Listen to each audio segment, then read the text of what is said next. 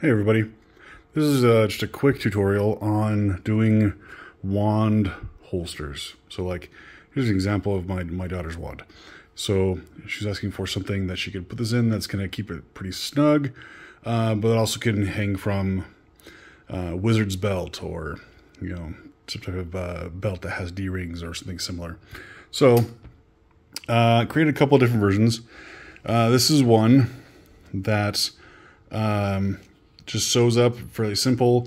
What I wanted to show you, and I just have some rivets here holding it in place, but I'm including in the pattern a couple of different versions, a couple of different ways to use it.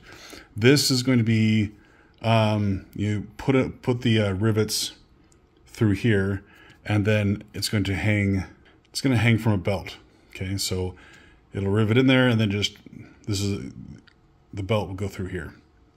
The other option is this right here, where if I attach it with these rivets and put a D-ring right here, then you can use some type of clasp to go from here to the belt if the belt already has a D-ring. But so I just wanted to show a couple different options that are available: D-ring or belt loop. Okay, and I'll get these in place after I sew this up. And then the other one is play on the leaf design that I've been making some bags and corsets and belts and pouches and all that kind of stuff with. So here it is. It also on the pattern, it has a dotted line and it says where to fold it. So right down the middle basically is what you're gonna do, is just fold it in half like this. And the extra holes, punching holes that I've put in here, aside from the ones on the outside, okay, that's what's you're gonna hold that together. The ones in the middle is just for decoration. I like sewing this with a lighter color green, just to show like the veins in the leaf. So that's why those are there. They're not on the original template, the PDF, but they're really easy. The lines are here as guides if you want to use two-hole punch, because there's some curves, and just punch the design that you want, as as elaborate of veins that you want to put in here. Do it. You might even want, if you're only showing this side of the holder, then just do this side of the veins.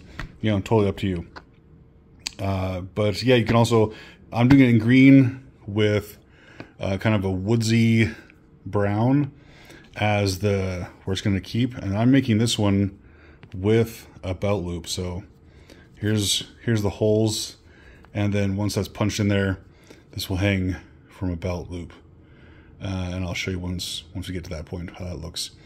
But yeah, so I'm gonna work on this, get the veins put in, work on this, and when I get to a point, I'll show you how I kind of measure and how you can adapt both of these for widths of your wand, because not all wands are going to be this size. Some of them are a little bit thicker near the handle, and a little bit thinner near the tip. So we'll get to that point.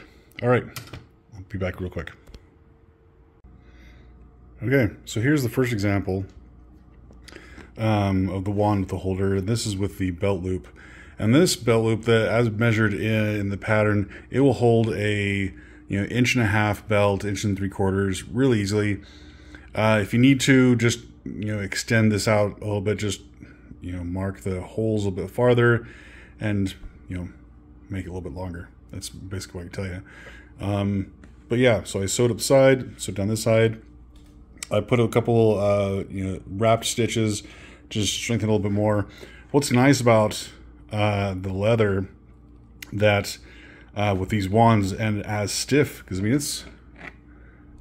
it's not going anywhere in there. And with the leather and these wooden wands, it's going to take that form. The longer it's in this leather, it's going to take that form and just kind of mold around it, and it's going to be it's going to fit your wand perfectly. What I was going to tell you was about to customize it for your wand.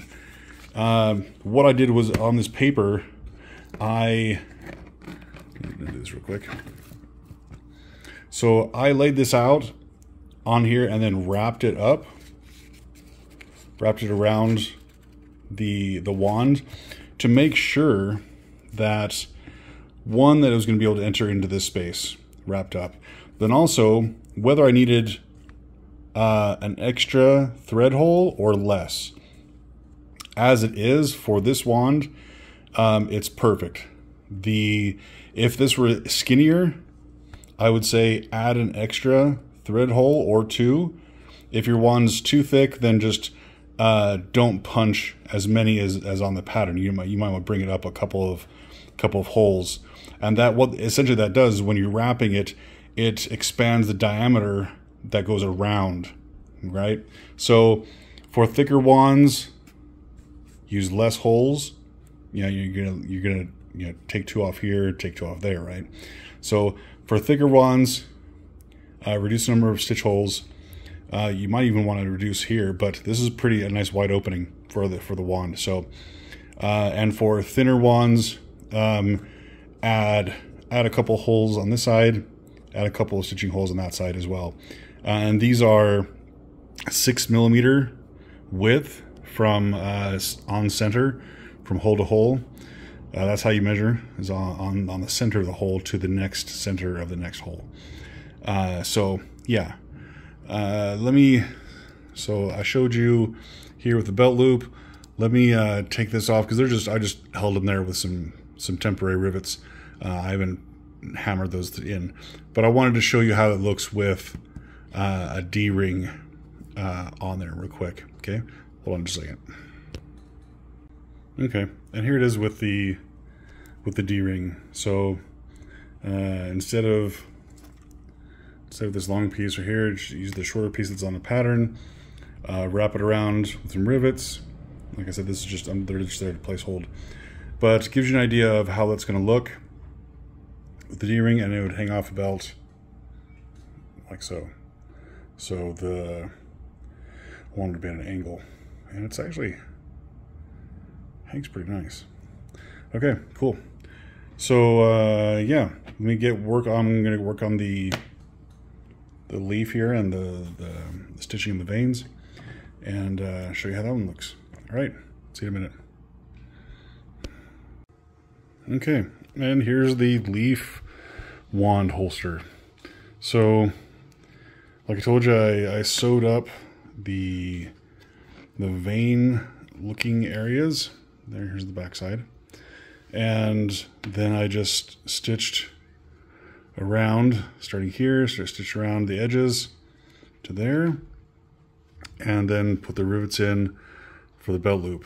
So I didn't do a D-ring for this one, just because I wanted to show off the leaf edges. I think it thought it looked pretty cool, and so hanging from the belt, it's gonna look pretty awesome. Nice angle too. But so yeah, if you're gonna adjust anything, do it before you punch the holes.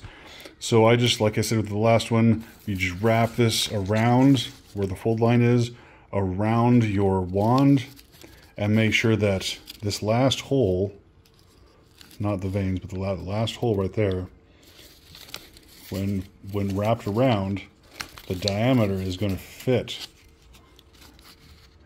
that fit around the wand. So if it's like that, that's the opening you have, right? If that's going to work, perfect. If not, come back a couple holes to make that opening wider. And the same thing for the front. The front is actually plenty big. There's the last hole right there, so there's plenty of room for a bigger wand on this one. But I like the look of the opening, so I did it on purpose, just so I like the look of the opening. Made it a little bit easier to get the wand in and out if you need to. But yeah, I think it came out nice. You could put a D-ring on this if you really wanted to. Just, you know, end it, I don't know, about here, I guess, and put a little wrap around that and D-ring that up. Okay, cool. If you have any questions, let me know. Otherwise, good luck, and send me some pictures of how yours have turned out. All right, bye.